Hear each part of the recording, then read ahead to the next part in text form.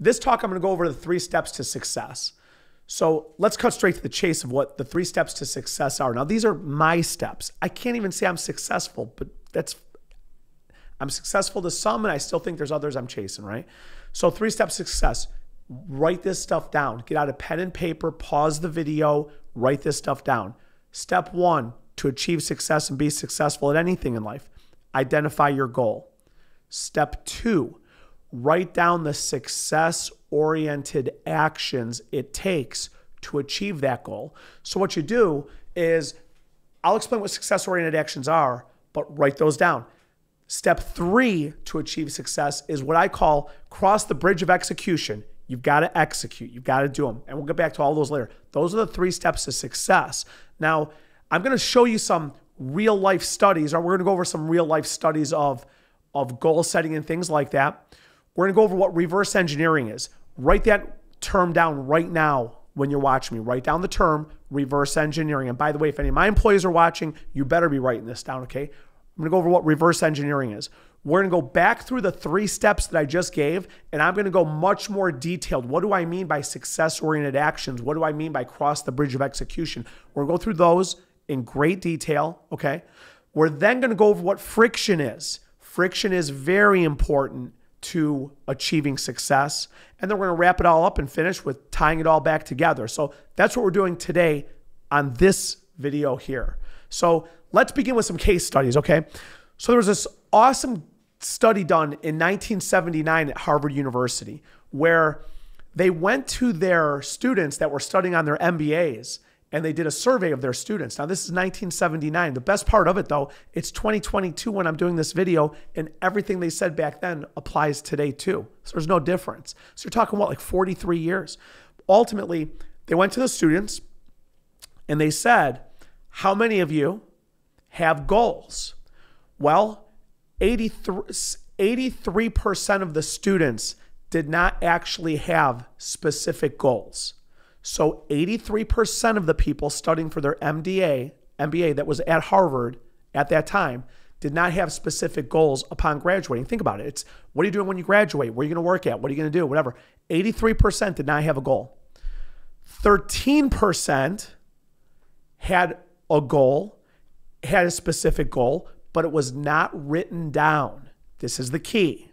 It was not written down. The remaining 3% had specific goals, and those goals were written down in writing, okay? 83% had no goal. 84% had no goals. 13%, you're at 97, had specific goals, not written down. 3% had them written down. They came back to this group in 1989. 10 years later, they revisited the group. What did they find? They found that the 13% group that had specific goals written down made double the income. Listen to that number. Double the income than the 83%, 84% that did not have it written down. The 3% that had a specific goal and it was written down averaged making more than 10 times the income of the 97%, the 84% that had no goal, and the 13% that had a goal, but it wasn't written down. The 3% who had a goal and it was written down made more than 10 times the amount of money, salary, hourly, whatever it all was, than the 97%. That's the importance of, number 1, goal setting, and number 2, writing down your goal. Let me give you another goal that's probably one of the biggest goals that was ever set in the history, at least, of our country. May of 1961, President John F. Kennedy stands in front of Congress and says, we choose to go to the moon. Now, you have to understand the time back then, 1961. So ultimately, the Russians beat us into outer space. Yuri Gagarin had orbited the Earth, and they beat us to outer space. So it was the Cold War, right? President Kennedy, and that's embarrassing for the United States, President Kennedy goes in front of Congress. Now, later that year at Rice University, in front of 35,000, he reiterated it, and it was much more dramatic speech, in my opinion, if you go fast forward to August of 61. But ultimately, President Kennedy set a goal in 1961 that before the end of the decade, this country will put a man on the moon. So that's another example. Now, let's see how we apply that specific example to everything I'm telling you today. Let's get into what reverse engineering is, okay? So you have to understand the concept of reverse engineering. This is what reverse engineering is, using President Kennedy's lofty goal to put a man on the moon. Reverse engineering, President Kennedy said, by the end of the decade, we will put a man on the moon, but we choose to go to the moon. That's the goal. So with reverse engineering, you start at the end and then work backwards. President Kennedy's goal was to put a man on the moon. So you write that down first. Step one of my 3 steps to success are to identify your goal. President Kennedy identified the goal. He wrote it down. It's in the books of history, right? Okay. So that's step one. Identify your goal and write it down.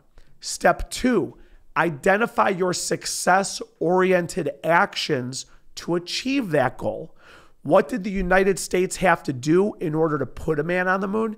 They had to research the fuel it takes to get a rocket off the ground, the oxygen, the air for the astronauts in the capsule. How do you land on the moon? How do you take off from the moon? How do you re-enter the Earth's atmosphere with multiple people in that pod to come back, that capsule, to come back to the United States? Those are the success-oriented actions that I talk about to come back. And then step 3, cross the bridge of execution. At the end of the day, in 1969, the United States put a man on the moon. Of course, one small step for man, one giant leap for mankind. So ultimately, that's what President Kennedy did. Let's go into the steps specifically without even using that example. So step 1 of the 3 steps to achieving success, identify your goal. You want to write that down. Pretty straightforward. Step 2 is the big one. Step 2 is what I call success-oriented actions. These are what success-oriented actions are. Now, I'm going to spin away from President Kennedy with putting a man on the moon. I'm going to spin to myself. I'm going to talk about my cholesterol, right? I've told stories for years. I've got different videos on this, that ultimately my cholesterol was high. I found out in October of 2017 from the advice of a very, very close friend. Pat, if you're watching this video, thank you very much for that, by the way. I got my cholesterol checked in Holy Toledo. It was like sky high, okay? My cholesterol's through the roof. So I came up with a goal to lower my cholesterol. What were the success-oriented actions I had to take in order to lower my cholesterol? Well, for example, I cut out red meat. I stopped eating potato chips. I stopped eating foods in high cholesterol. Now think about my terminology here. Success-oriented actions. So the actions are oriented towards success. If you go in reverse, I've had some people say, Hesh, those are SOAs. That's what we're going to call them, success-oriented actions. Well, let's go in reverse. Actions oriented towards success. Here's an action that's oriented towards success. Don't eat red meat. Now, I know people watching are going to say, Hesh, but it runs in my family. I get it. It doesn't run in my family, so it was more my diet that I had to take care of. But let's go through actions oriented towards success. No red meat, no potato chips. Watch things you eat with cholesterol. Eat foods that are not cholesterol friendly, things like that. Those are success-oriented actions. If you want to contact more people, I'll give you a success. You're in sales, I'll give you a success-oriented action. Dial on the phone. Dial 100 dials today. Call 100 people today. You didn't talk to enough people, call 200 people today. These are success-oriented actions. After you identify your goal, you should be able to identify what are the actions you have to undertake in order to achieve that goal. Step 3, of course, is crossing the bridge of execution. I like saying cross the bridge of execution. You got to execute. At the end of the day, you've got what the actions are. I knew to lower my cholesterol, I had to make some difficult decisions. Now, if the worst decision of my life, or the hardest, is to cut out red meat, for goodness sake, I lived a pretty good life, and so far I'm doing pretty good, okay? So it's cross the bridge of execution. You want to execute those tasks. You got to deliver it, okay? This is what you have to do. Now, after you write all of those down and you got the whole plan laid out, Let's talk about friction, okay? There's an incredible book. It's called Atomic Habits.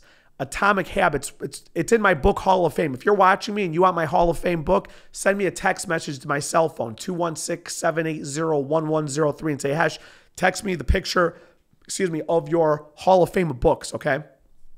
One of those books is called Atomic Habits, okay? Atomic Habits talks about friction. I'll give you an example of friction. Friction could be good, friction could be bad.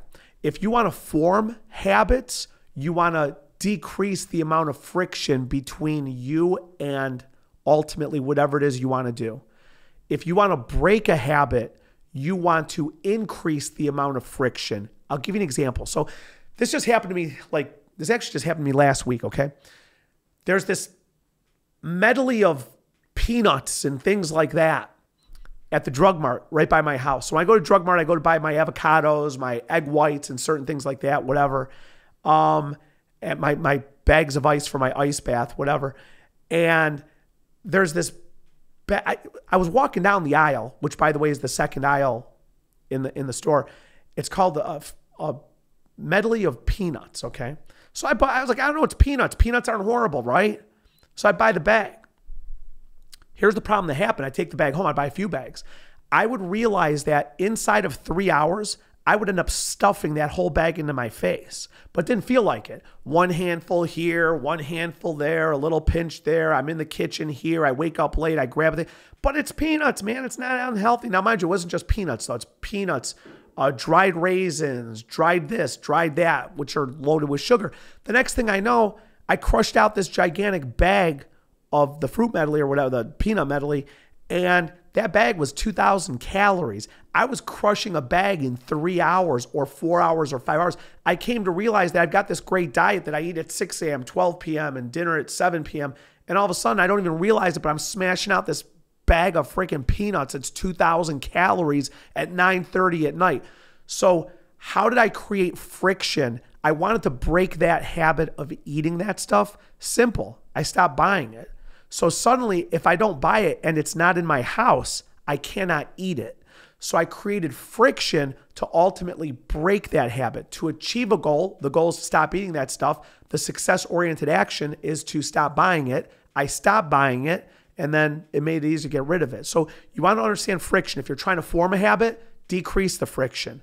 If you're trying to break a habit, increase the friction. Friction is something that you really got to think about. You got to look at the actions that could help you and the actions that could hurt you, depending on which direction you want to go. Ultimately, what I just gave you, this is the formula to achieve success. It could be applied to wrestling, baseball, opening a business, dieting, losing weight. It can help you with relationships. You've got to write it all down. I circle all the way back to the Harvard study from 1979 with going to the students, 84%, no goals at all. 13% goals written down. Their income is double just by writing down their goals. Their income 10 years later was double, the first group. The last group, 3%. 3% had the goals written, knew the goals or had goals and wrote them down. And those 3% made more than 10 times the 97%. That's the importance of writing down. So the 3 steps to success: identify your goal, write it down. Identify your success-oriented actions to achieve your goal, write those down. Last step is the easiest. You got all the stuff written down, crush it out, cross the bridge of execution. Those are the 3 steps to success.